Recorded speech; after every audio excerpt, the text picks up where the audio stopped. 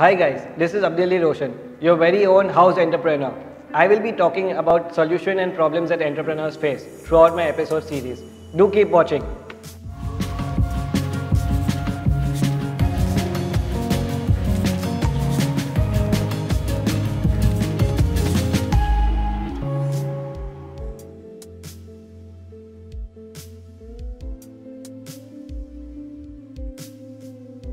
Welcome friends to another episode of FAR, the Entrepreneurship Series. So today we are going to talk about funding. Last time we spoke about coming up with out-of-the-box ideas. So, for out-of-the-box ideas, everybody requires a money. Otherwise, without the money, nothing works. So funding is the most important aspect of every organization that is needed by every entrepreneur. Every entrepreneur fails in some point of life, maybe only because of the money that they could not arrange for it. So practically speaking, how do you get the money or how do you get the funding? I rather say don't look at funding or don't look at ideas that require funding. Look at ideas that you can initialize on your own.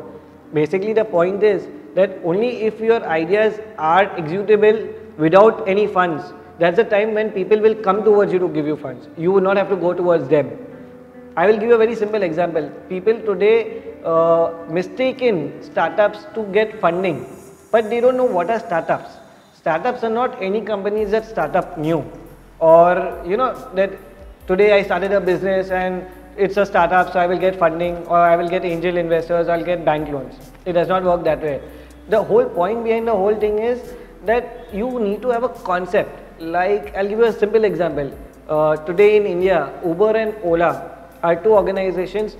They are called startups because they were brought in to our country which did not exist before. OLX is a startup because it was a concept brought in that you can sell second-hand things online. These are all concepts which get the funding is because it's a concept and it's not there in our country.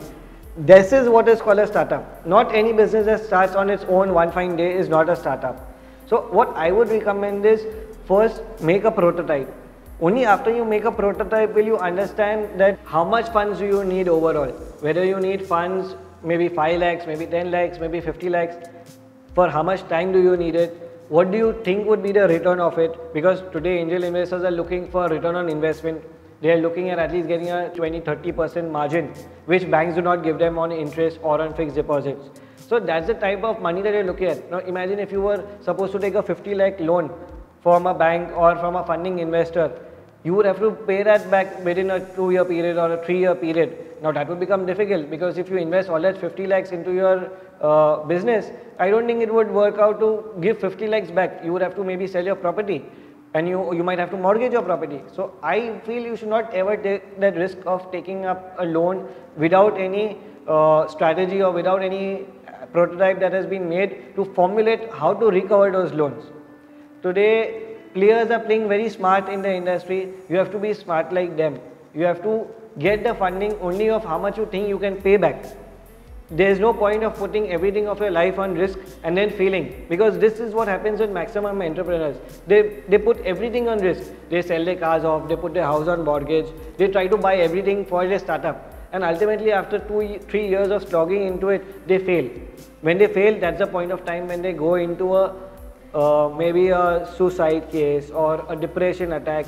They can never rise back in life because they have already failed so badly that they don't have the courage to take up another challenge in life.